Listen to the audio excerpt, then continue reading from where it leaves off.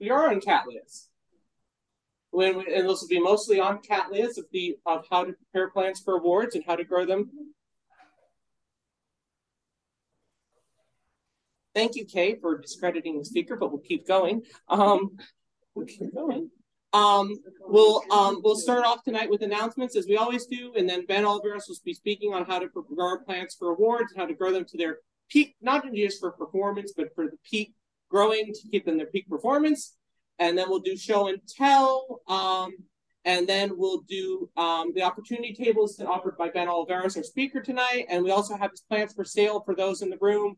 We'll continue. New members, Robin Jew and Brent Beavers, if you're in the meeting or on Zoom, please feel free to raise your hand and introduce yourself. Not here? Don't be shy. Don't be shy. Well, if you are here, thank you for joining the society. Again, yes, plans for sale tonight. Jan Anderson also wanted us to make an announcement to the general member. She has 55-gallon plastic drums, which are great for passive heat reservoirs. It's actually what I use in my greenhouse, as well as many other things around the greenhouse. $10 for one barrel. That is a steal. So, so feel free to contact Jan ASAP if you're interested. Where is she located? Water. So 4 left. She's already sold 1. Thank you. Another announcement for people in the Bay Area. At the end of the month, the Peninsula Orchid Society is having their show in Halloween. So good way, if you're not into spooky stuff, you can at least see spooky orchids. Please support other Bay Area societies and feel free to go to that society as well. Admission is also free. Again, our normal judging is happening in the room. If any of you want to get your plants AOS judged based on our speaking tonight, take them in the back room. If you can't, tomorrow's judging up in Sacramento. Yeah, it's a drive, but they got good judges up there as well. So, as always, remember judging. And remember to join Orchid Digest. So again, presenting your plants for judging. Tonight's speaker is Ben Oliveros. He's the owner and orchid of Orchid Eros on the Big Island. Ben has been hybridizing in both species and hybrids in starting 20 years ago in Atlanta and then now in Hawaii on the Big Island. He is some of the best species and also some of the best hybridizers I think around in this current era, and has been doing a lot of line breeding and has gotten hundreds of awards from the AOS and throughout his years, and is also the head of the Big Island Judging Center. So with that, I introduce my friend Ben Oliveros.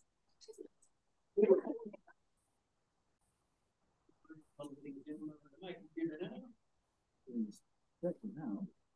You got to stop sharing. I'm stopping sharing. Thank you.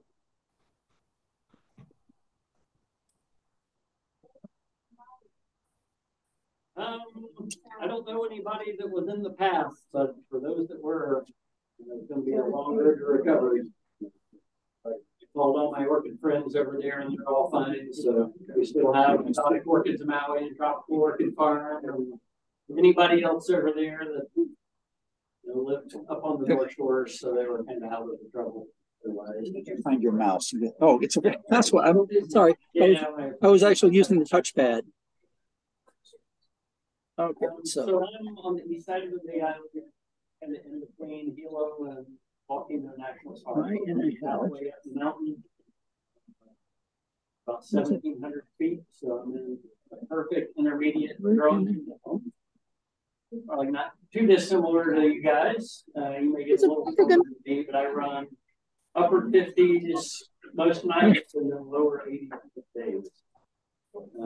Never had a high over 82, but I've gone as low as 42. So I'm kind of chilly in the I grow Draculas, a lot of things that can be grown here.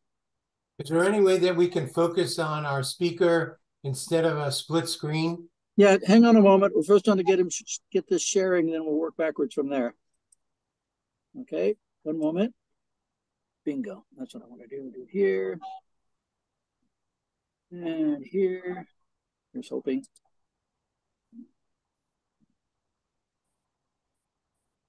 Okay, can you see the first slide online, people? Yes. Thank you. Okay, so let me rename this thing. Hold on a second.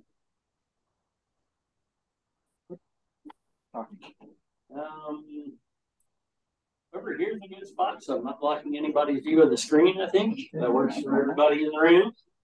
Otherwise, people over there are going to be seeing my butt or something. Yep, I'm just going to rename this thing. Let's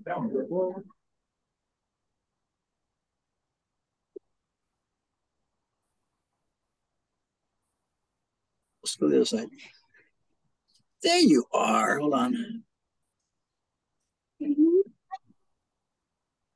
Okay, can you see our speaker in one of the windows? Yes. Yes. Okay. Now we just have to figure out how to get it on there. Yeah. Well, maybe I can put the slide deck on my computer. What's that?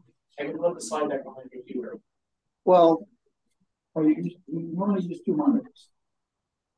Laptops and the monitors. We have to see us play for the feeling if it'll jump up there. Move over there.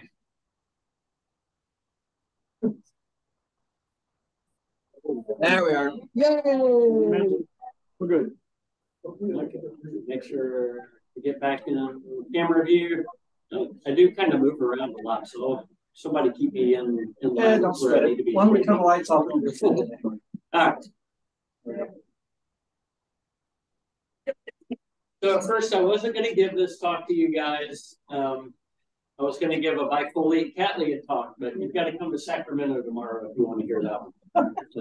So come on out and hear that. This is probably going to end up being a two-part series because I can't get through that program in one short session. This is one I put together kind of during the pandemic. I've mostly only ever given this one via Zoom, so I'm kind of happy to share this one to a live audience.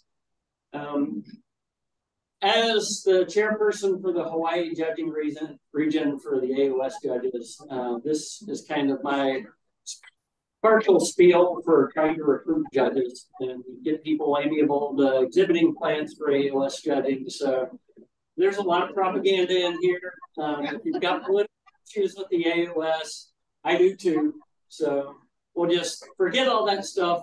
Really, the gist of this is I love exhibiting plants. I like showing off beautiful plants, sharing them with people.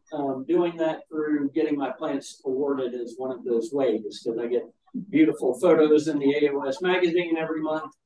If you do get the Orchids magazine, there's usually at least a half a dozen awards of mine almost every month in there, and that gives me a good feeling, good advertising, and I get a professional photographer helping me, get my photos out there. So this is really more about just sharing plants and how you can grow them better to get those awards. Anecdotally, this will be a lot of stuff about sports. So the first part of the winning formula is just join the team. You got to know your competition. So I have databases. The Orchids Pro, which is available to all members of the AOS, and Orchid Whiz are the two things you can basically find out any information you need to know about whether the plant that you think is beautiful is even worthy of being a competitor. And part of my sales pitch here is I want you to acquire superior plants. Don't just buy a Cattleya lugumani. Buy a Cattleya lugumani on a pedigree, one that you know is going to be better than the rest. You really want to grow things to their full potential before you exhibit them. So I have a hard time as an exhibitor, and I see something beautiful bloom for the first time, and I want to go show it off, and I end up getting an HCC, if that. But you wait a few years until that plant's got some heft and some mass, and then everything's bigger and better with time. You want to take your plants in camera ready, is what we call it. So if the photographer is not going to be able to get a good picture of it, chances are, even if it's an awardable flower, they're not going to award it. because the judges don't want to look like fools when they can't get a good picture and everybody says, why did they award that? And this is important both as an exhibitor and as a judge. We got to be good sports about it. I know these are our babies, and we get kind of sensitive when people make negative comments, but that's kind of what judging and being judgmental is all about. You're going to hear the good and the bad. So just try to roll with it and be a good sport. Important part. I didn't have very many awards at all before I moved to Hawaii. We've got great judges there, and we've got a perfect climate. So, as I said before, really this is all about growing your plants as well as they can possibly be grown. And I'll show you examples of how I've taken mediocre plants and made them showstoppers just by putting a good root system on them. So why even play the game? So we all come to meetings like this because we want to share our beauty with other people. And with getting awards, you get the benchmarks, you get the ads or the photos in the AOS magazine. So they're records for the future, so people know what's good and maybe what's not good. We have a great photographer in our region, so if you have a good photographer here for your $35 award, you get a professional photo taken. So that's a pretty good deal. Another reason I like getting awards is when I go to sell a piece of something, I've just put another zero on that price tag. And last but not least is the AOS needs the money. They make more money off of awards than they do almost anything else. The membership is kind of a break even, but the $35 for an award kind of goes straight into their pocket for conservation or whatever else they're doing. And so for those of you that have thought about being a judge, like our young friend Mitch here, who's getting started in it, we're supposed to have very altruistic reasons for being a judge, and we want to share our knowledge with people and support the AOS. But of course, there are personal reasons we do this. This is one of my main reasons for getting involved, is it was a fast track to learning. You're forced to do research. You're around a lot of people that know more than you do, so you can learn a lot faster. It also helps give you an understanding of just the rules of the game, what makes a plant awardable. And one of the best perks is when you go to shows, you get in before everybody else. So you can shop on Thursday with the judges instead of having to wait for the Friday show open. Or I went to the Tokyo Dome, and I got to judge the Tokyo Dome show as an AOS judge. I was in there with 300 people. The next day, I was in there with 200,000 people. So I did my shopping with the 300. You got We're seeing an orange box that's covering up most of the slide on the view on the Zoom screen. Thank you for that. I don't know why it's asking to give subtitles a try, but somebody can turn that off or turn it on. Mitch, while you're at it, they're saying they don't see a full screen to see like. You also have the speaker notes screen up, not the presentation screen. Got it.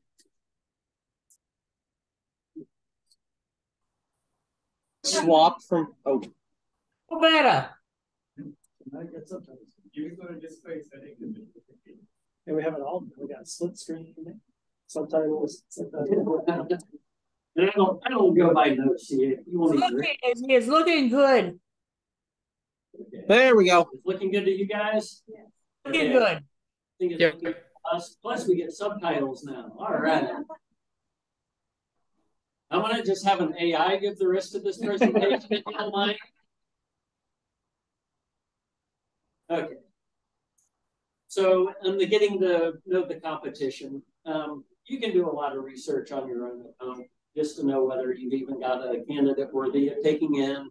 It'll save you some time and some frustration if you're just growing a common Miraclone plant versus growing something that's going to be a little better than the rest. You can do easily, if you're an AOS member, a comparison through Orchids Pro and measure your flower at home and see if it compares to what's awarded. because that's what we're going to do as judges. So again, you save yourself the gas or the travel time if you know it's not even in the ballpark. And so, as I said before, these are basically the two things that all the judges are going to be using outside of their knowledge. Orchid Wiz, which is off the market this year. So if you want to use it, you can get it at half price. It will never back the new update later this year. Is that confirmed yet? That is confirmed. Okay, because I was told that it may no longer be updated, but it looks like they finally got a buyer to get us updated again. Orchid Wiz is what I love the most. Not the Orchids Pro program, but I don't use it nearly as much. It's great for the measurements and the photographs, but Orchid Wiz just gives you an incredible amount of detail for researching hybridizing and all sorts of things. Now, this is a little tidbit if you are an orchid exhibitor that nobody ever tells you. And I didn't learn about this until fairly recently, and an exhibitor kind of pointed it out to me. When you enter a plant for AOS judging, there's a form you're filling out, and it's got a comments section on there that nobody ever uses. That is for the person exhibiting to highlight something that they may want the judges to take note of. Because often, if the judges have 30 plants to look at and they're going through them fairly rapidly, they may miss that nuance that you saw while you were spending hours looking at your beauty, and they just overlooked the thing that really makes it exceptional. And we're looking for the things that make it exceptional. So write it down. Say, hey, this thing has got a bigger lip than anything ever seen before, or the color is different than the rest of the grass, or whatever the case may be. Use that comment section and educate your judges, because, as I say, sometimes they aren't going to see the same thing you do, and it's worth drawing their attention to it. So in scouting quality, this is where pedigree comes in. Usually, if you start with awarded parents, you've got a better chance of having awarded offspring. And another thing I like to pitch when I sell a lot of small plants is don't buy just one, because out of a population of 200 from a seed pod, chances are most of them are going to be slightly different, and there are going to be some that are the outliers of that bell curve, and those may be the ones you really want, is the true anomalies. So, 99 out of 100 are going to be very similar, so you got to buy a few more if you want to get the weird ones. I kind of liked, the very stable, fast-growing genetic ones at the top. So I'll pick out the fastest-growing plants that look the healthiest and hardiest, but I'll keep a few of the weird, runty ones too, just to get things that might be totally different.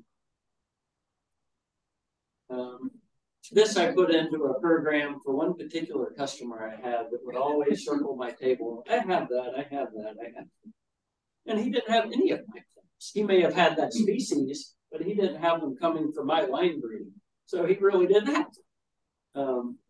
First time I gave this talk, the Q&A part of it, and we're on Zoom, he's got the first question. His face pops up on screen. So I felt like an idiot, but I haven't heard that from him anymore. And now he buys parent plants from me because he knows, maybe I've got a Ludomaniana, but I don't have his strains. Lastly, exceptional flowers come from exceptional parents. Perfect case is the mantis. So now I'm going to start showing you guys a few pretty pictures and kind of what this is all about. So Cattleya Ludomaniana is a pretty good one, but this is really what you want. Even if you're not into exhibiting plants for judging, I think most people would want to have that in their greenhouse with or without an AM on it. This is kind of showing where line breeding has come and why you want to buy plants that kind of have come from pedigree and furthering line breeding. Undine was the very first Persivaliana cerulean to ever hit the U.S. Maybe 25, 30 years ago. And you really can't even see the cerulean in it, but it's a cerulean, but just a super ugly flower. poor shape, small size, and basically from selfing, sib crossing, all starting with this plant, this is what we have now. This is maybe 3 generations away, and just absolutely spectacularly improved over where we started. Is that a 4N? There's still 2N. Really? Yeah. That's probably the best I've ever seen, and I bought it as a seedling from Armando Mantellini, who's the guy that brought this into the U.S. and is kind of most renowned for breeding Venezuelan species. He knew what he was doing. Here's a good example for your question, 2N versus 4N. This is where we used to be with Cattleya clandii and 2N HCC from 25 years ago. This is where we are nowadays. So this is a 4N version. Everything's twice as good. And it's not to discount the beauty and grace of a 2N plant, but you never get anything like that awarded again. Not now that these are being exhibited. Isn't that kind of a cuppy version? They're all a little bit cuppy to a degree. But the one on the left has, I think, a more. I mean, they're not wider petals, but they're flat. Yeah, it is flatter. That's why this isn't an FCC. I think it's cuppy, but it's absolutely gigantic. It's striking. I will say that. This is a case of, do you buy a bunch of seedlings and hope to get a good one, or do you just go ahead and pay somebody to get a good one? I bought a whole bunch of Prestans concolors from the Brazilians when they first started coming in. Me and Peter Lynn bought everything they had every time they'd come in. And after a while, I finally got an AM on one. Then I went down to Brazil and I saw one that was 100 times better than anything that I had bought out of the 30 or 40 I already had. So I bought another one. And I got an FCC on it. But I probably paid more for this one plant than I did 40 or 50. So do you just go ahead and buy the award, or do you play the lottery? They're both fun. So when you're selecting seedlings, there are tricks of the trade. Some people will share with you. Some people like to keep secrets. I'll tell you what I do. I basically select from just the whole plant itself, even before I ever see a flower. And I want thick foliage, round leaves, fat roots. These are all the kind of things telling me I might have a tetraploid. And there's kind of an adage amongst the old timers that the rounder the leaves are, the better chance you're going to have a fuller flower. I've been in places like Carter and Holmes that have been around for 60, 70 years, and their entire stud collection is filled with patents. Every single leaf in that house is round and fat, and the quality of their plants kind of shows maybe that selection process is true, because they've had amazing renowned plants for decades. And so I was saying, I start picking them out just as foliage plants. I'll start while they're in flask. I know Bob Hamilton, somebody that's around here, and we talked about how he does this by looking at the bottom of the jar and looking for fat roots in there. As soon as I take them out, I'll start peeling leaves and setting stuff aside, even as a 2-inch size plant, and they get selected all along the way. And then another thing is kind of hard for me to do because I'm commercial in this, so I've got to call the herd quickly to make room for more coming through. But don't throw the baby out with the bathwater the first time you see it flower, because things do improve with time. I'm going to show you some pictures that will show that. And then you can visually look for flowering things in pine tetraploids. This was a clone. This was the thing that was cloned, and as I was growing out too many of them, I started seeing a few sports pop up like that. So it was a clonal mutation. I got some tetraploids out of the batch. So that was something that was easy to see when you had a population on the bench that this is not like the rest. And I started seeing other plants once I saw this one where I could tell the plants themselves were different. And I picked out a few more of the tetraploid sports. So saying, don't make a decision necessarily on the first flower. You want to grow them up to maturity and really see what they're going to do. Like with bifoliates in particular, if you're growing amethystoglossas, you're never going to see the potential of an amethystoglossa until you've bloomed it for a decade. I've got plants of maybe 3 feet, 3.5 feet tall, 15 years old, and now they look like they should. They were blooming 10 years ago, but not like they bloom now. And kind of the larger and bigger your plants get, the more of a wow factor you're going to get when it goes to a judging table. And I'll show you some examples of that. As you're flowering a plant, particularly with cattleyas, I find if you don't obsessively repot them and you let one growth come out of the pot, that's usually going to be the best, strongest flower you're going to get before you repot it and set it back and make it start over again. I try to let my plants grow outside of the pot, at least one lead, get a lot of roots down into the air, and then get a really strong flowering out of them. And then evaluate several times. There are things like coccineas that change from one blooming to another. Find amethystoglossas too. They're not always consistent in blooming. And then also getting it to the judging table, timing is everything. With cattleyas, you've got a few days oftentimes to get them in prime condition. Some things don't even give you that much time, so you gotta be patient and not jump the gun and take it in before flowers are hardened off or over the hill. So I was talking about earlier growing a plant bigger and better. So this is the exact same plant with different flowerings. The first time I took it in on the first flowering seedling, it was a nice big flower, so it got an HCC, but they were really pretty wonky. 4 years later, I think it was, you wouldn't even believe these were the same flowers.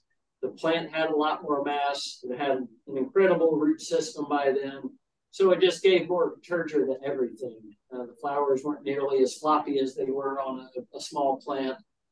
It now was up to like 11 flowers on one stem, which gets to be kind of unheard of with schillerianas. So just by growing something bigger and longer and better, it totally changed the look of the flower itself. And this is just flowers changing based on maturity. This was seen in a show with only a single flower open, and it got an HCC before the flower was even fully matured and hardened off.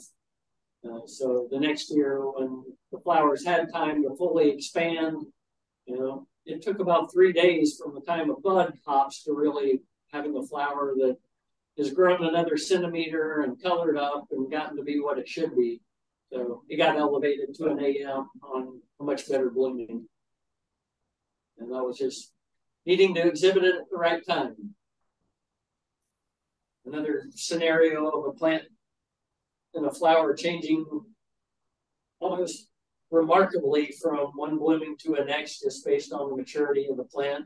This had 2 flowers when it was first awarded, and going back in again, it's like the petals seem to elongate, or these are kind of rolling back a bit, I think.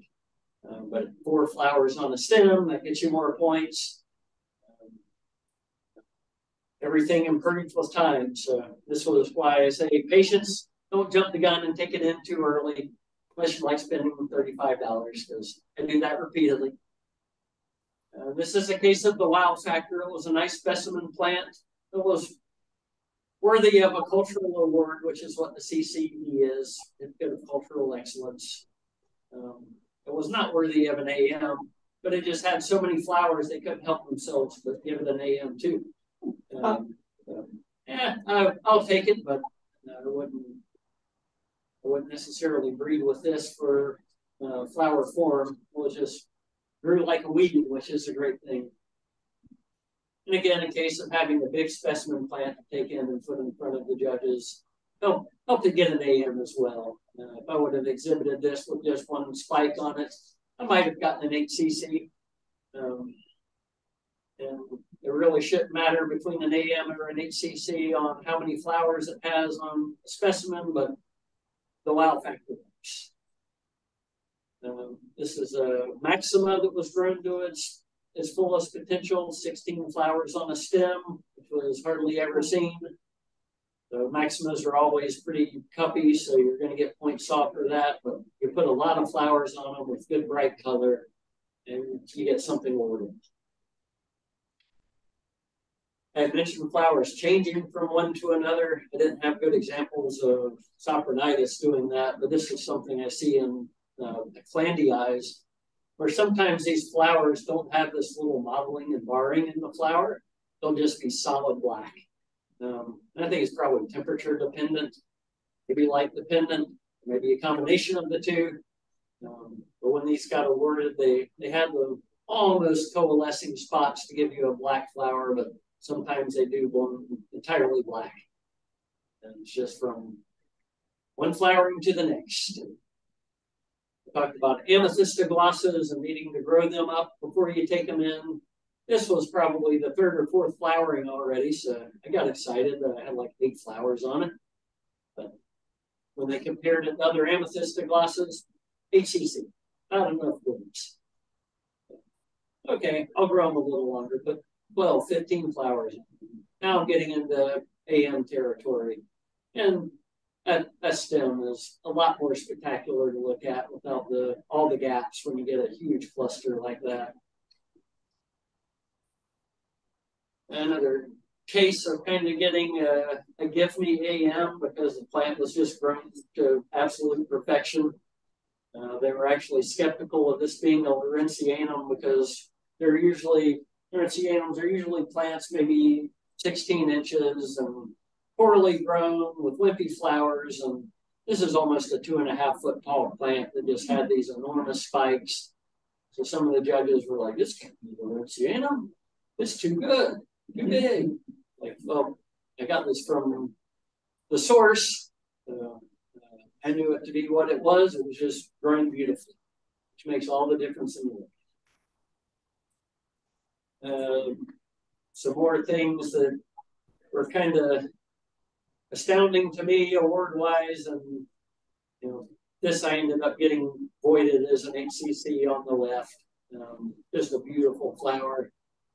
But there were some issues with the judges and the score sheets that led that to be voided, which I was happy of because I thought it was better than an HCC. The one on the right, I had heard from Laura Duke when she entered this award, why is that not an FCC then? I said, well, because I took it in with one flower, which was a fatal mistake. Because it's one of the best and biggest and brightest ever seen, but one flower is not enough. And sometimes judges get overzealous, especially if they've never seen something before.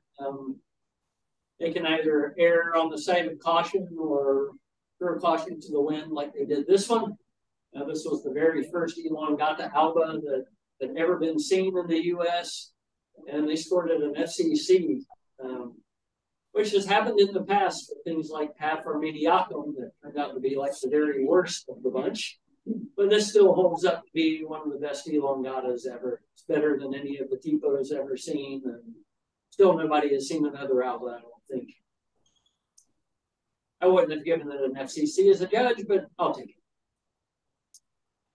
And I was talking about timing to get something in. It took me over a decade to be able to get this to the judging table. It blooms at the same time every year.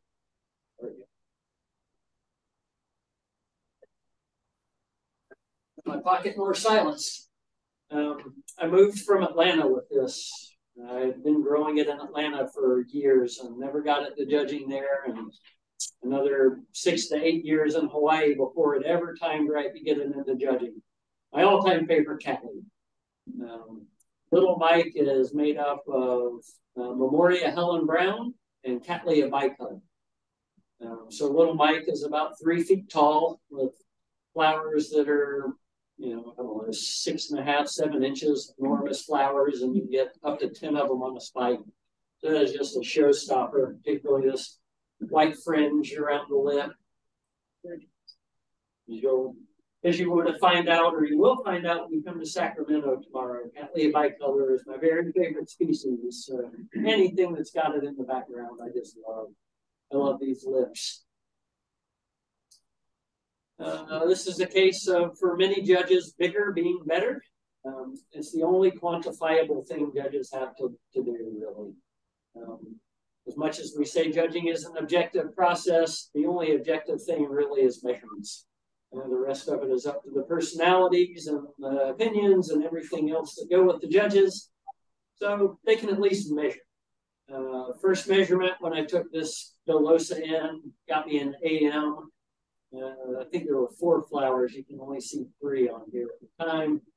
I took it back in with 8 blooms on one stem, which had never been seen. This type of breeding is usually 3 or 4 flowers, so I doubled the amount of flowers ever seen. And these individual flowers increased by 1.5 centimeters on their width. And the segments were like 0.5 centimeter bigger. So just by growing this plant up into something that was a much better grown plant, everything improved overall. The size of the flower, the quantity of the flowers, these are objectifiable things that got me enough points to put it in the FCC category. This is one of the few things you're going to get to see in this talk that is not Cattleya. I don't grow many of them, but I got a CCM on this the day my middle child was born. I got kicked out of the hospital for being obtrusive, so I went to judging that night. And took this plant in and named it for the second son, Gabriel Lamaru. This was a CC on the ranges of Odessa. I got an HCC at the same time. A decade later, I took it back in for judging again on his birthday. I didn't want to be at the party. And I got a CCE and I won the Hillerman Award, which is the best great void of the year. But you see, 10 years later, it's got a few more flowers than it did before. And I never repotted this stuff. One lesson, hopefully I'll get into it sometime here before I run out of time, is the key to success for me is a root system. I really try not to disturb roots as much as possible. I want to grow roots to perfection. And everything else is going to follow if you can do that. So from the decade prior to this, that pot kind of fell over on the bench. The roots just encircled the pot and just started growing all over the bench and all over its neighboring plants. And I just let it be because it was a happy camper. And it's still an amazing specimen today. If I would have repotted this same grapewood at any point in time, it probably would have died because they do not like being disturbed. Cattleyas you can disturb a little more readily. But you don't necessarily want to with many of them. So I love this definition of grooming. To build a relationship for exploitation. This doesn't apply to plants necessarily, but I don't like grooming plants. I rarely stake things. I want to just bring them in as nature intended. Judges hate that. They want you to stake them up and have them ready to have a good photograph taken. I'm kind of a naturalist, and really, I just grab plants off the benches. I take them into judging, and I don't spend a lot of time prepping them for judging. So, if you want to get a few more points, clean your plants up, stake them, do all the things you know you should. You definitely want to keep your pests and diseases away. And if you really want to know how to groom plants, get a talk from Keith Davis. He is the master. And he gives a presentation just on grooming plants for orchid exhibition. I think a lot of the stuff he does is not really allowed by the AOS, but you just take all that stuff off before you take it into judging. So this is what I want. I want plants that groom themselves. This is the Wurtzevixii, unstaked, just big, finger thick inflorescence. You don't have to do anything to. Flowers present themselves all beautifully. I finally started getting bicolor awards when I bothered to stake them, because once you get this many flowers on a bifoliate, the spikes just tend to break under the weight of so many flowers.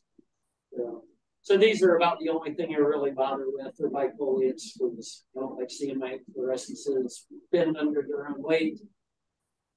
I get cultural awards on things that just make me angry, because I don't want to get cultural awards. Like, you can see all the moss and algae and everything else on this plant. It's like, I did not groom this thing for culture. They want beautiful plants generally for cultural awards, and not things that you just grab off the bench. But it was a Dormaniana that had a lot of flowers, so I had to pay $35 for somebody to tell me I know how to grow a plant. And kind of questions, do you groom or not groom? Some plants like this Millerai, if I would have staked them so they were completely upright and vertical, maybe it would have looked a little better, but I kind of appreciate both of these doing just what they're kind of naturally doing. I like nature.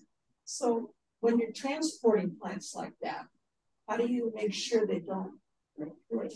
Yeah, I may stick them on the way to judging. That's what I thought. Yeah, for transport, because I'm also in the country in Hawaii, so I'm bouncing down country roads, and even with apparatus and staking, things can just fall apart in transit.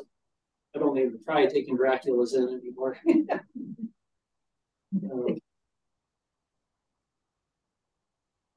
So for your sportsmanlike conduct portion of this, just remember, judges are people too.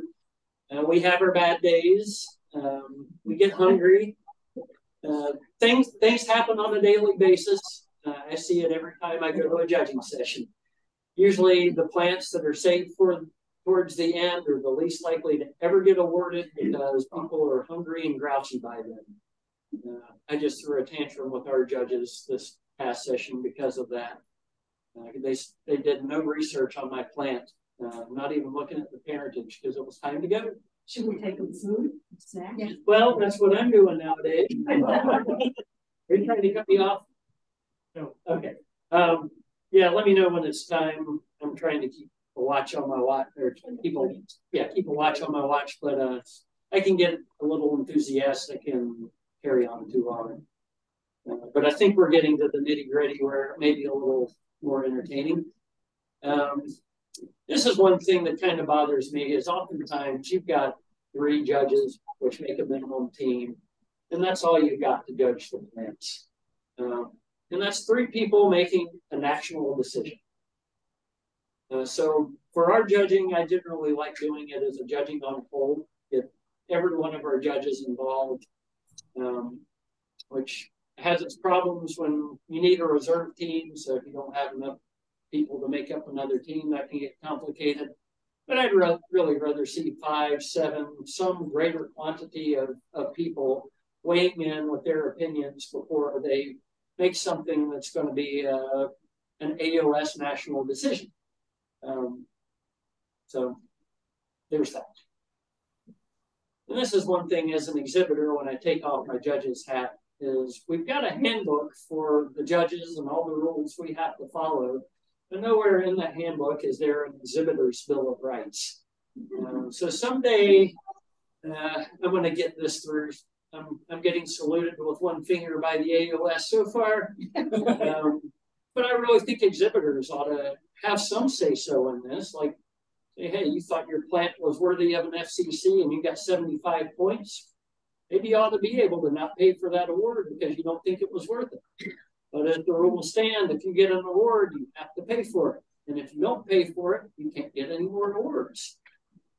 They're just little things like that I'd like to see exhibitors have some say.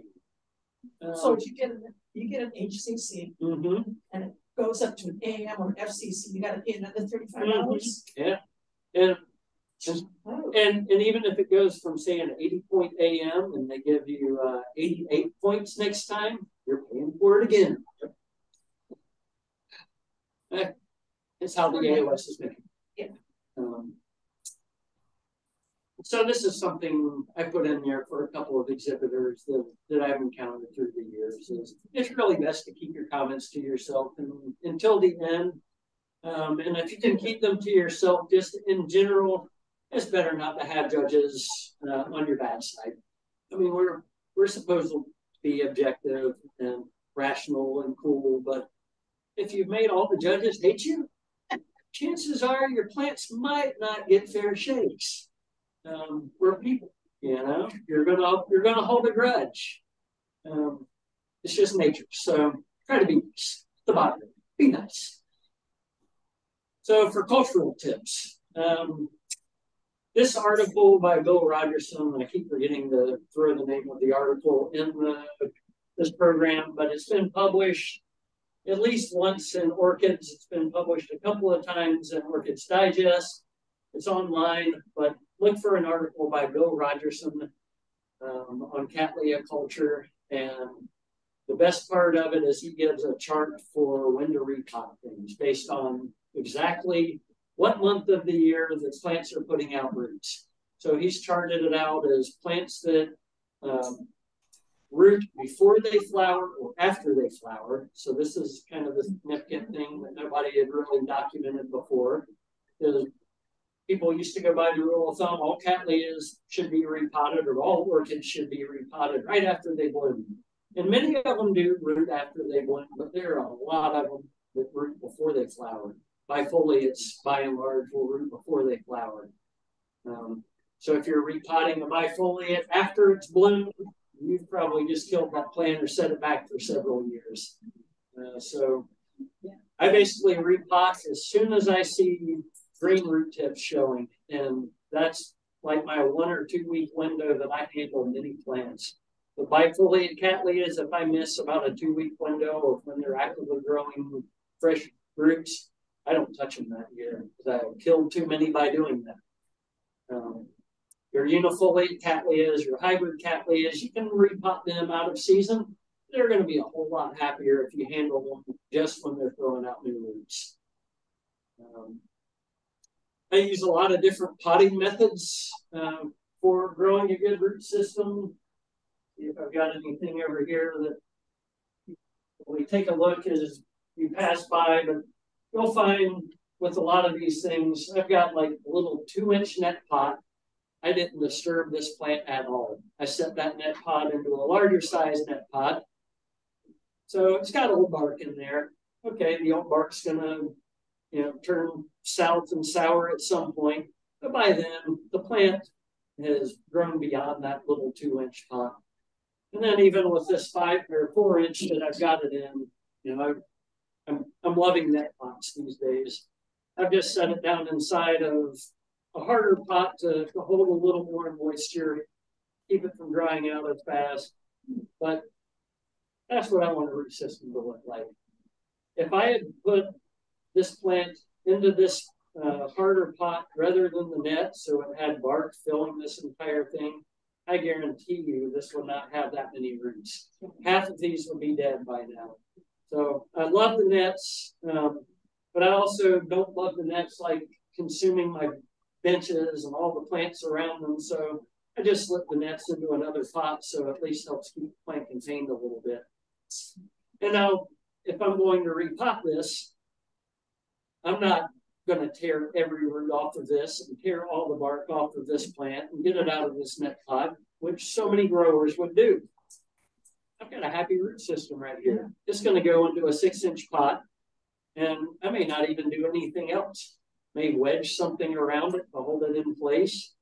But I've gotten really lazy about my potting these days on bigger plants where I'll just set them in something larger, stick something in there as a wedge just to keep it from flopping around. And without any media around the root system, there's nothing to cause decay. So when plants are grown, like a vanda in a basket or a cattleya just in an empty pot, I will never see dead roots because there's nothing to cause a dead root. So you don't kill the old pot? No. You just leave it? I just leave all that alone. And eventually this stuff is going to be no good.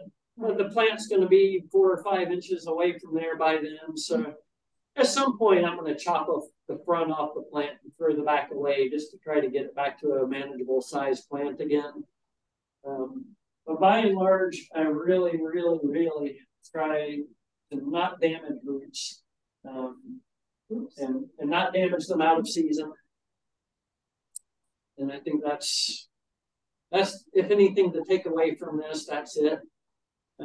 Observing winter rest for plants is often critical. A lot of the things in nature are not getting watered in nature. It's a little bit of research on Orchid Whiz or online can tell you that it's like, I can't tell you how many people, including myself, have killed Dowianas by watering them in the winter. Violacea is another one. You water them when you're cold, you can kiss them goodbye because they're going to get a rotten rhizome and they're just going to go away. I find that with them, with bifoliates, if you just desiccate them during the cold, they may shrivel up, but they're not going to rot and die. I haven't killed a Dowiana in years, and I used to kill 50% of them every year. So they get shut off from watering about now, and they don't get touched with water again until after Valentine's Day or maybe into March. I may pity them on occasion and give them a real quick misting of the foliage, but I never get the root system wet or the media wet. Me and other growers have kind of come up with this being the method to grow in Cattleya Dowianas and Laureas and Rositas because most people kill them. And it's just, in nature, they don't get the winter rest, but something about being stuck in a pot in a greenhouse and in captivation and cultivation, they die. If you can neglect things in the winter, you'll stand a much better chance of keeping them alive. I dry out Anceps and Walkerianas. That was a point for, you don't necessarily want to grow Cattleyas all under the same light. And I found things like Pumalas, Praestans, Aclandiae. I can grow these in Oncidium quality light, which is like 2,000 foot candles instead of 4. And they perform and bloom much better. Anceps and Walkerianas, I can push to 9,000 foot candles and they'll bloom better. Yes, sir. How's it like in Hawaii? Like, say you don't water in winter. How humid is the greenhouse? Yeah. Well, we're wet. Winters generally are rainy season, which is like the worst time for being wet, right? So all my greenhouses are basically just plastic covering for my plants. I'm just trying to keep rain off. So is it humid? So we're 70% humidity almost all year round.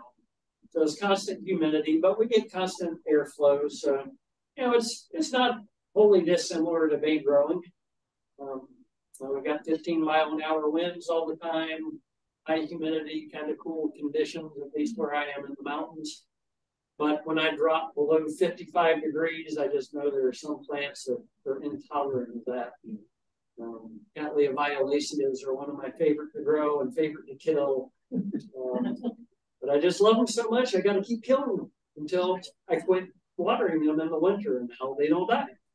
They look like hell, and they'll shrivel up and turn yellow, but within a month or 6 weeks of starting to water them again, everything's plumped back up and they're green and blooming and thriving. So I'd rather have something shrivel and suffer than to just get a bacteria and go away entirely. So lastly, fertilizers are another way you can, increase flower production. You definitely want to use calcium and magnesium based fertilizers if you don't have it in the water you're using. A lot of the literature over the past 15, 20 years tells people not to use urea or ammoniacal nitrogen. But the old timers that were using the Miracid 30-10-10, which was primarily urea based, they got bigger flowers. They got longer inflorescences. So they don't, those types of fertilizer or that type of nitrogen doesn't make the hardiest plant, but it does make better flowers.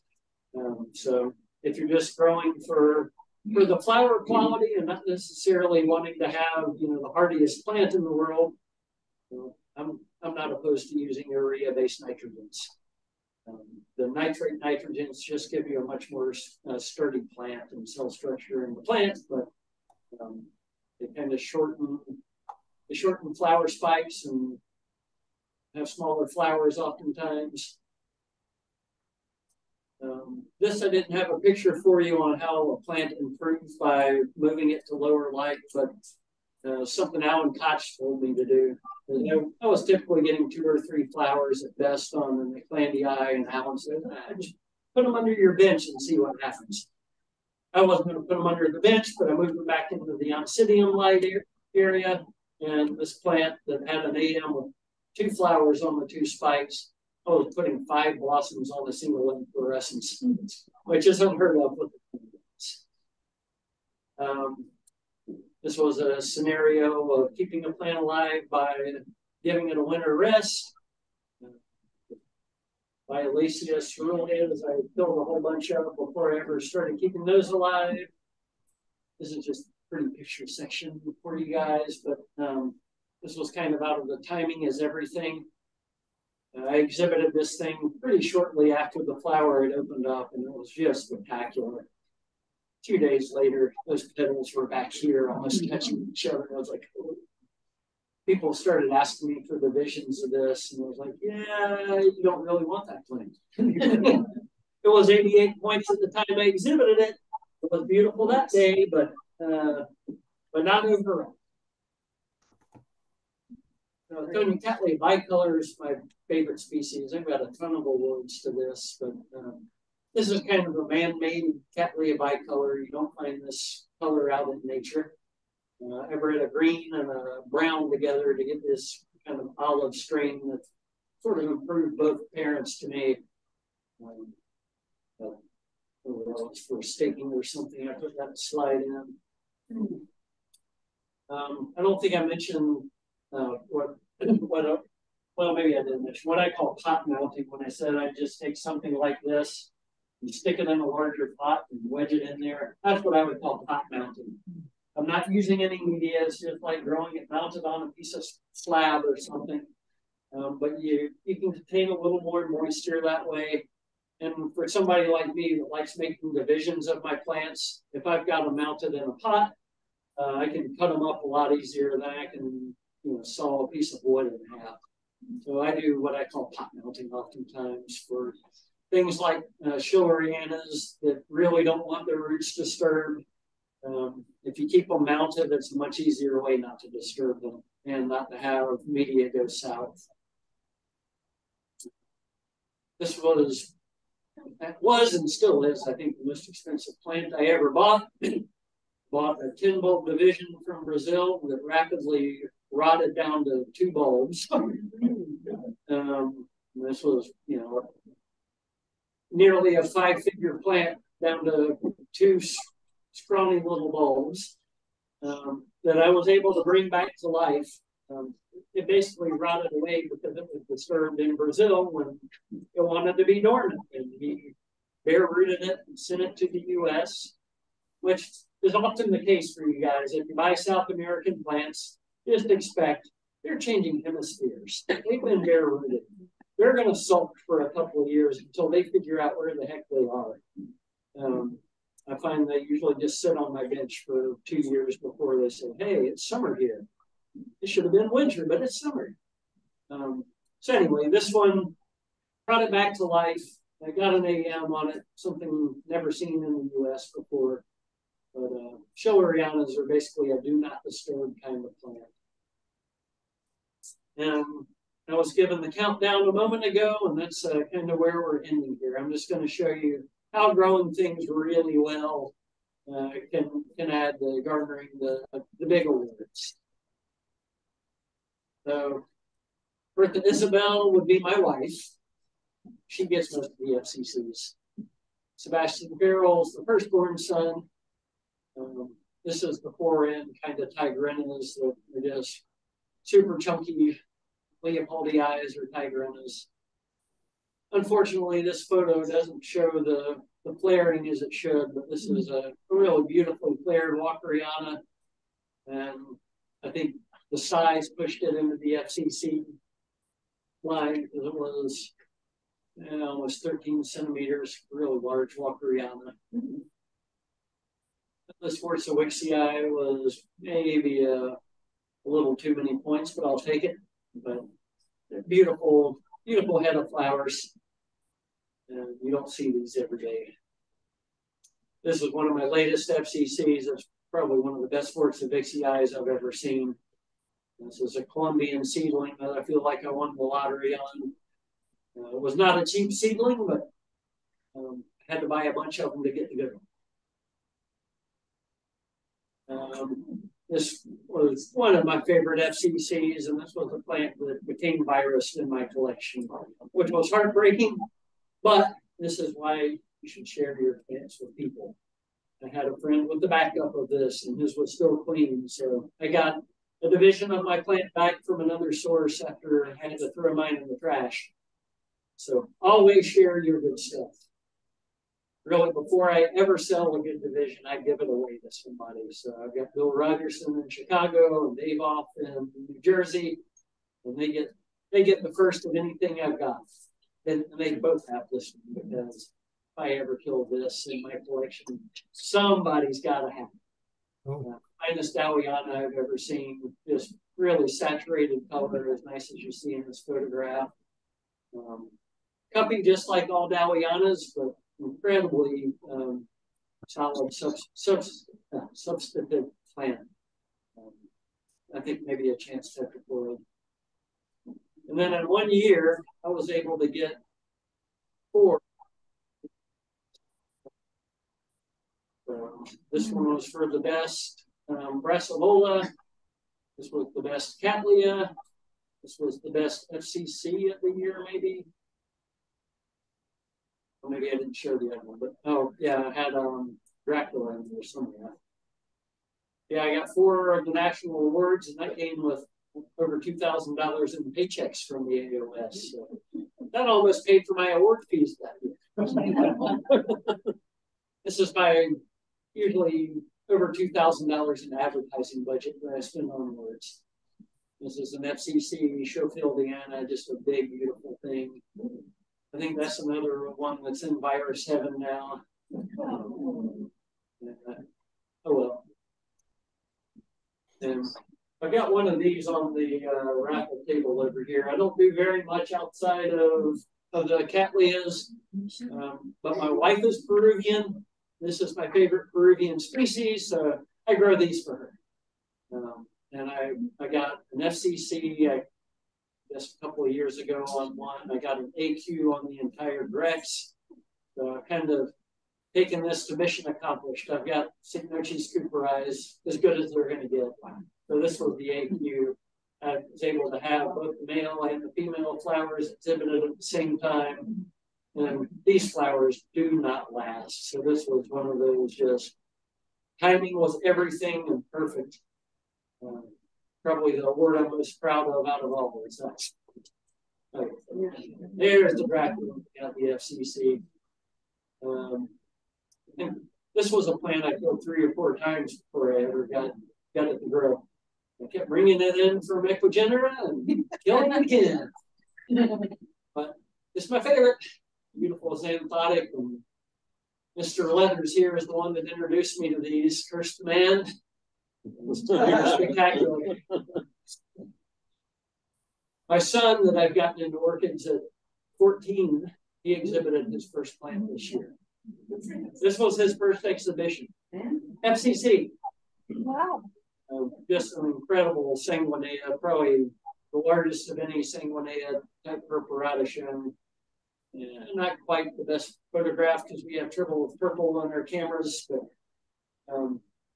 yeah, it was a good place to start. His second award was an HCC, and he named it Nowhere to Go But Up. My friends told him there's nowhere to go but down after this. We'll probably never get enough. I think that was it for you guys. Oh, one HCC. Not to leave my little girl out. Isabel Rosalia would be my daughter. So most of the good stuff gets named after wife and kids. They're the good stuff too. So is your son committed now? he's been coming to all the shows with me and he's loving it. So yeah, hopefully I've got the next generation on the hook. It's hard to do. But and you know, he may go away like most kids do, but once you've grown up with plants, it's in your blood. And I was growing in African violets and sticks. I never thought I'd be doing this for a living. I couldn't get it out of my system. And never will. Be doing this forever. And art photography.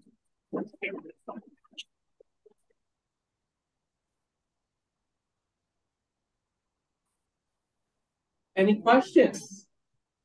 Anarchy. I love the subtitles. Yes, sir. So you say the key is a good root system. So what are the root system tips? Well, mostly only repot during active root growth. That's root tip number one. My fertilizer regimen definitely helps roots.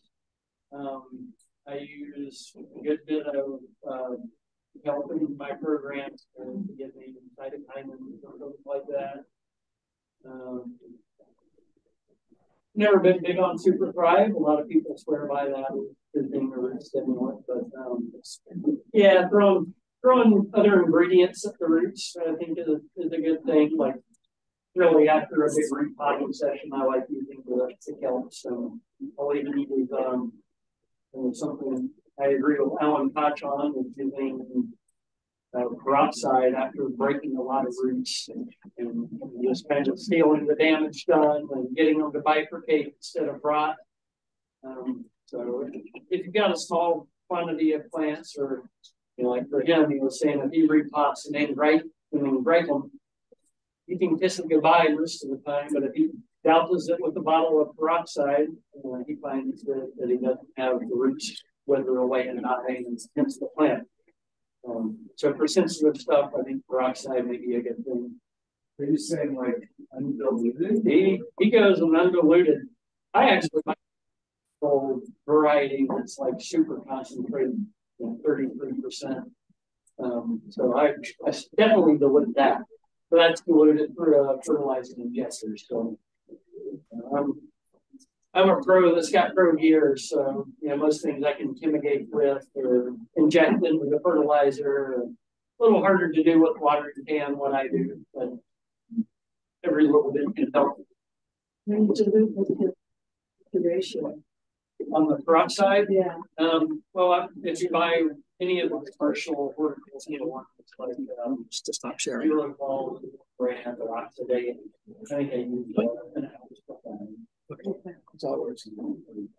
1 to 100 on an injector works okay. Yeah, you know, and it ends up being about the same strength as a pharmaceutical bottle would be. Yeah, you know, stuff's not too strong. Oh, you can still take questions. We're just preparing. Yeah. So some other hands. You mentioned flowers get better when they're more mature. Like, what are some cues of maturity? Like, what would you consider mature? Like, are they more leaf? Are they more roots? Well, you know, a lot of it is, you know, plant size. You know, I mean, you can kind of tell that your plants are just air stepping in growth. And you're going to hit a maximum at some point when once they're going the other direction. Then you know you have to get a root stepping back on them generally. But you know, like my Schilleriana is bigger than anybody's Schilleriana that's on my plant. Because I happen to live in like the perfect spot for growing that species. So I know they're never going to get any bigger than an 18-inch size plant, and then you can start telling just like what kind of you're putting thin flowers on the Schilleriana. You can say, okay, it's not going to get much better than this. Yeah, just a little bit more room for improvement, but not much. Yeah. And with this velocity, you can't even repot her without killing. So like 10-gallon buckets now. I don't want to mess with them. I already know the grammar. I have room. A follow-up question. Yeah. How excited are you for estimated flower rate? For example, like it's going to flower at 5, it's going to flower at 10, it's going to flower at what time, based on your experience? I guess, you know, get a program like Orchid Blitz if you can, and just look at the data it can give you, because you can pull up like out of the things that have been awarded, what's the average flower count, what's the maximum flower count, and you kind of just figure it out from statistics or experience. You know, much of what I know is really from just being in the business since I was 20 years old.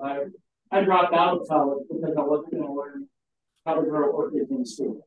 And by working with orchid growers and around orchid people, that's how I was going to learn how to grow. Orchid business is great. But yeah, experience, databases, and if you just hang around the judges, even if you don't want to become a judge or like the judges, they're usually extremely knowledgeable people. And I was called an interloper for about a decade because I didn't want to join the program, but I love being around these guys that do their stuff, hearing them talk about angels on the head of a pin. Learn a lot. We like to learn. Yeah, you can learn a lot.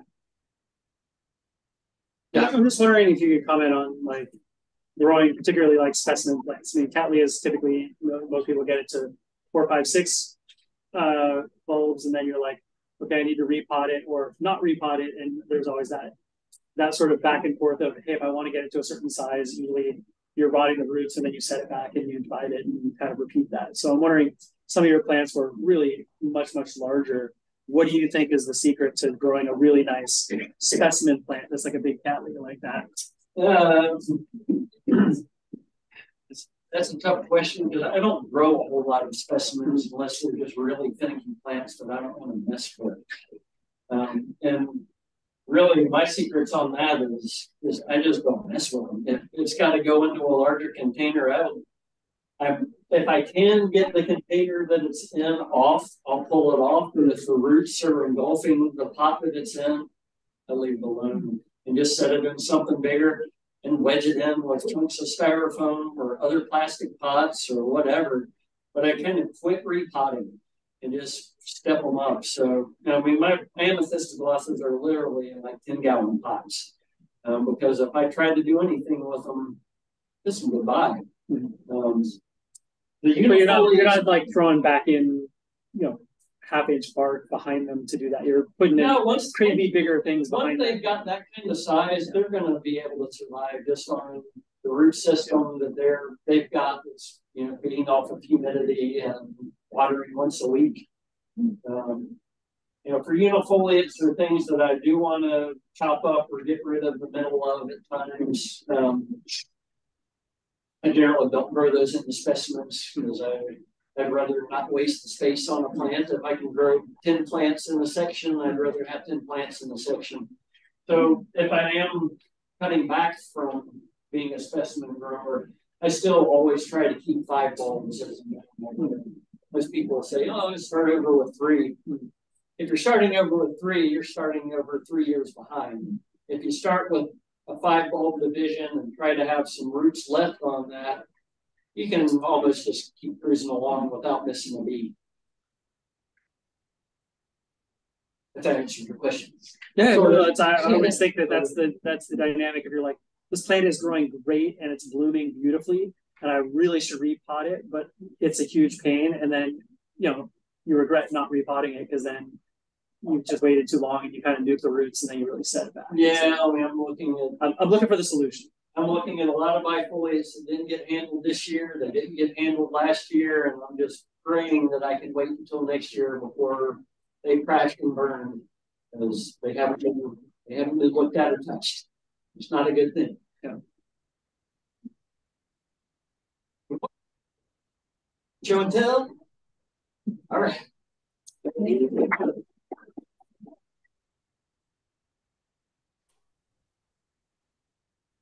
Show and tell. Thank you very much for your presentation. What was that? We're sorry. I said thank you very much for your presentation. You're very welcome. So starting off tonight, we're going to start off with leading into, we had a big talk for Cattleya, so let's start off with our first Cattleya of the night for show and tell. Dave Firmeyer brings in Cattleya Intermedia, Forma Alba, Pine Knot.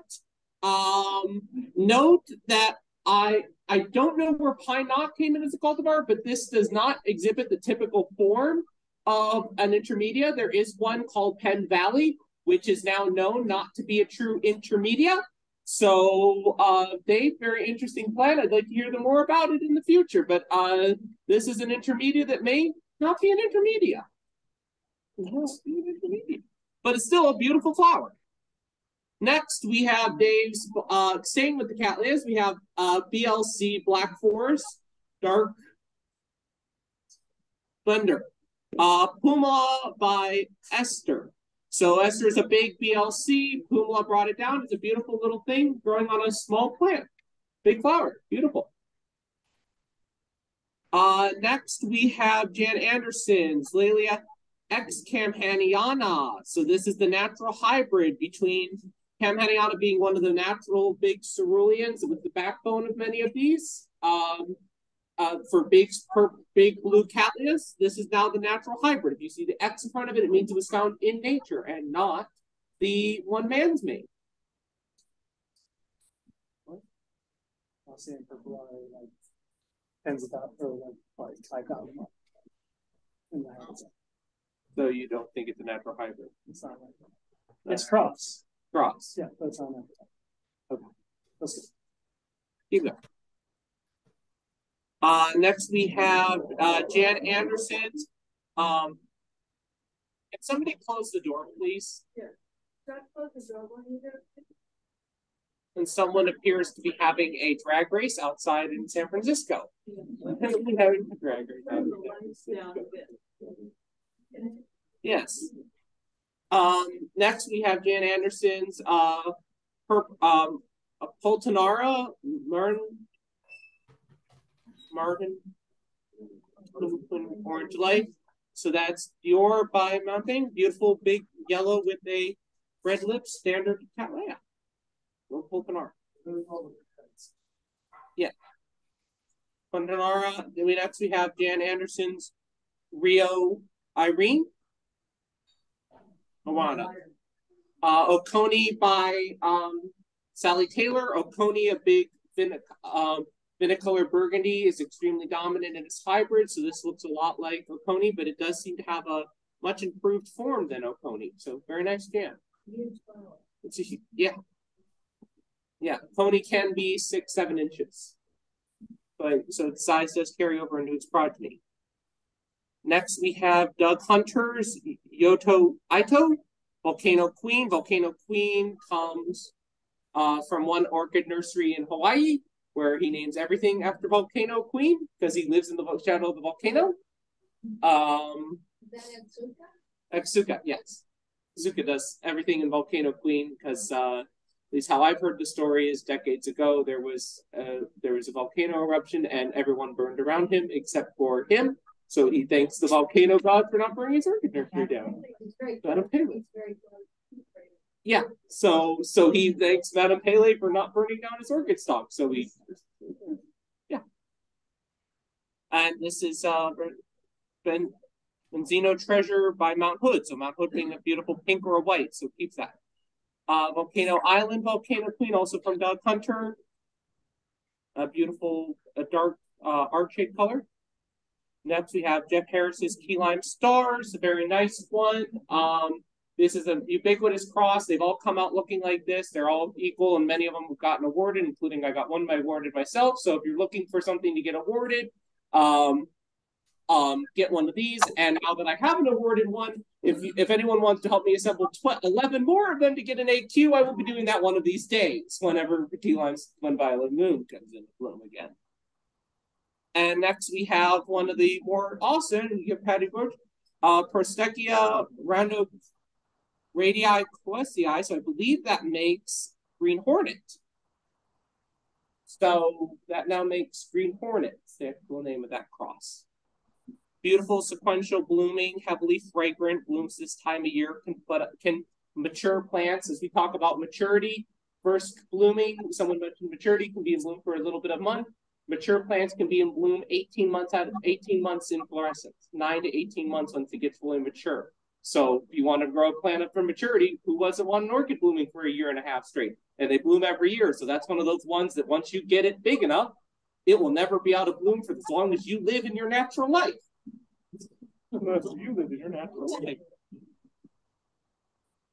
Next, moving into another genera, we have Brassia Neldelli from Philistillus. Sorry. A beautiful, this is what happens when you take the Brazilian Miltonias. This is pretty much having all the big genera. So that has an Oncitini, an Odontoglossum, a Miltoniopsis, and a Miltonia in it, and a Brassia. So that's 5 different genera in the background of it, which makes it pretty much can take as much abuse as you can give it. Much abuse as you can give it. And then we have, well, this comes from Phyllis Dietz. This is, we believe it's an intergeneric Toma glacier. I don't believe it may not be from the form of Toma glacier, but that was one of the, Toma glacier itself is one of the most famous, that was the one that started all of this. So almost all of the VLRs have Toma glacier in the background of it, and it's very dominant for form. And we have one of the species that's behind it, Bracii, from Jeff Harris. The albiform, very nice. I believe you got that from Member Plant Sales, correct? This one piece there. Andes, okay. There was one on sale there. And then we have one of a case, Rhenicris, now Gomesa. So this is now one of what we consider one of the small aquatant oncitiniums. It's related, somehow related somewhat to the Tolumnias. Yes. They will breed with the Tolumnias, but they will not breed with the rest of the oncitini. Next, we have moving over to some of the other South American genera. We have K. Crums maxillaria, Bergii, native to Venezuela, 3-inch flowers, and it has a very nice strong stem away from the flower, which is very nice for this species because some of the maxillarias can be very close to the bottom of the pot. So nice species, well grown. Thank you, Kay. And next we have Dave Furmeyer's again, staying in the maxillary family. One of the tribes is the zygo tribe. And this is Cynosure. So this is Anaceus cyanea, a plant that is satanic to grow. If you talk about plants that are hard to grow, there's nothing harder than Anaceus cyanea. But if you give it one shot of zygo, it actually can live. So but it gives you that blue color. So this is some of the, this is still only one generation removed from Anaceus cyanea. That's that pollen on the top. So now we're getting 2-3 generations back. So now you can have even better blues that are easier to grow. We have some of those still. Next, talking about last month, we had a great talk from Alan Koch on Ingracoids. So this shows Roberta Foxes. This is a member of the Ingracoid tribe. I do not know how to spell. Ceratochyla speculagilosus. Yes, thank you. The name is bigger than the plant. That's a true statement. A native to Java, cooler, warmer growing as most of the Ingracums do, but it apparently grows well for Roberta even in colder temperatures there. And a small flower on a very small plant, as Roberta's can could be used as a reference. 2,000 meters, yeah. And then we get one of the leafless orchids. So these ones have no leaves. They're just a ball of roots. We talk about root care again, and the Ingracums photosynthesize, as we learned last month, from their roots. This shows why, that they don't need any leaves at all. They can completely get all their necessation. Not probably, Roberta is one of our most advanced growers, so maybe not a plant to try your first time around, because without leaves, they need a lot of humidity. But it's a warmer growing species, so it likes to be warm, hot, and dry. Don't tell my plant, it grows outside. 40 degrees, down to 40 and so in the winter. Yeah. plant. And this is one of the orange ones too. Next we stay with Ralph's Dendrobium Liliformium. This is one of the dendrobiums that are reed stems native to Japan.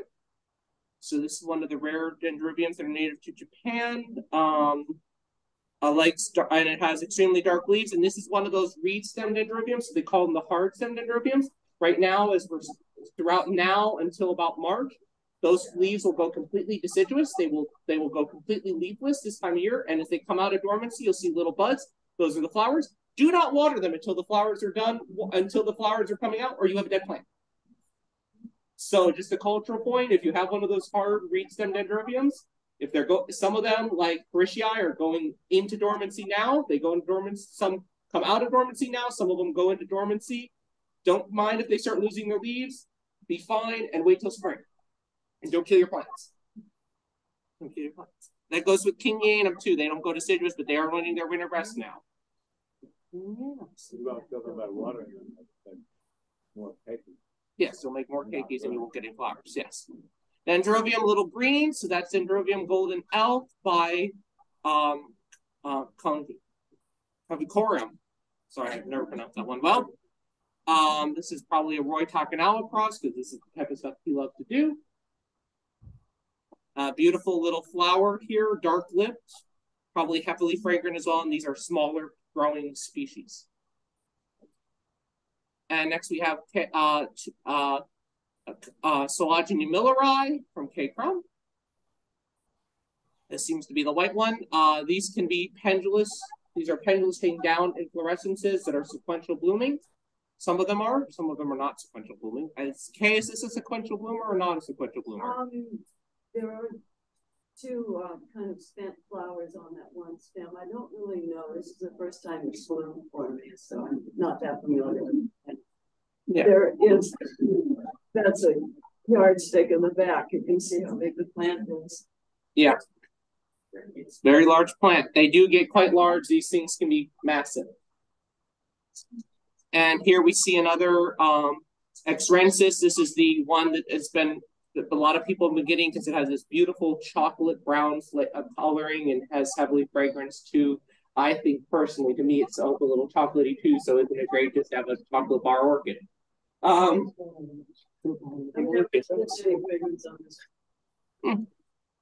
how do you pronounce the species? I got that. And then we have Jeff Harris's. Now, this is one of the South American genera that that is also related to these. This is actually related to the Sologeny, but I have no idea what it is. Jeff, you want to give a little 5-second talk about it? Oh, really?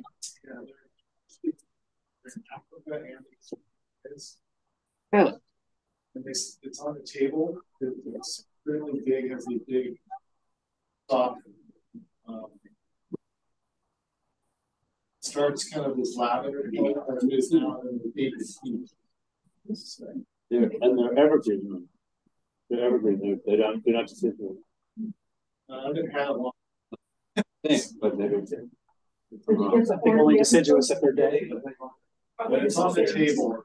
You will see it when we will see it in person when we go in there. And then we have Judy's Phalaenopsis minimark. So this is now some of those new. These are some of the new African Phalaenopsins that are ultra miniature. We're talking pint size, like palm of your hand size, totally mature plants. So these are now being bred into the standard phales to make these beautiful little miniature things. It's cute, very cute, white with orange spots. That's cute. A lot of interesting flowers. A lot of interesting flowers and a lot of interesting forms as well that you're not seeing in the grocery store phales. And we already saw this one before. And then we have Robertopoxis Sambergia. Sambergias have been, they're finding new species pretty much every. That's a Sobralia. Sobralia. Sobralia, they're finding new species of these pretty much every day in Ecuador. And so if you get one, we're talking about awards. There's also a category for botanical, if you're the first one to ever bring in a species. So if you get a lot of these, I bought one at a show at TRXPOS that now got it. We'll get a botanical award next year. Didn't have any flowers this year, but it's never been shown. So that's an easy way also. So if you like to get the awards, be the first one to have something. And then we have Patty's Stanhopea elmeri. This is the beautiful white one. These flowers only last for a few days, so I bet the flowers are already faded because they only last 3 to 5 days, but they sound like a gunflower going off and they will fill your entire greenhouse with fragrance. That is the Stanhopeas.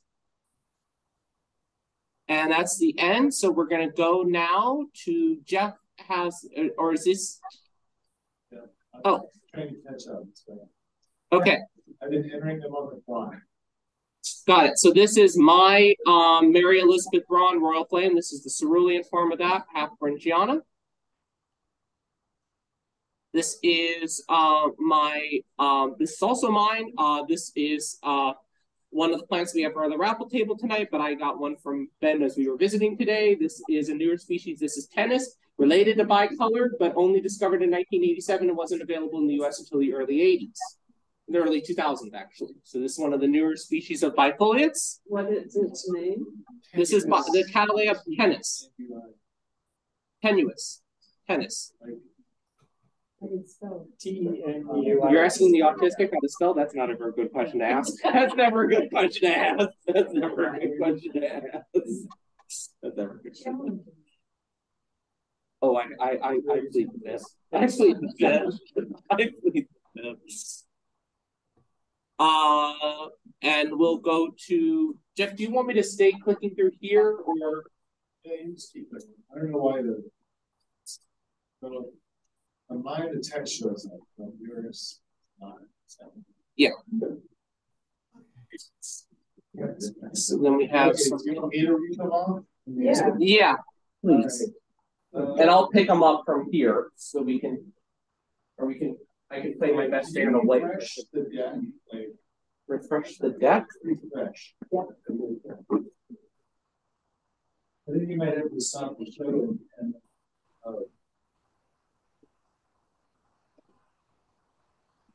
and let's, Jeff. Let's just paint this. Okay. Let's stop. Yeah. Right. Yeah. So we're having some technical difficulties. We'll show the ones for the people in the room. Zoom folks, we thank you for being on, and we'll see you next month.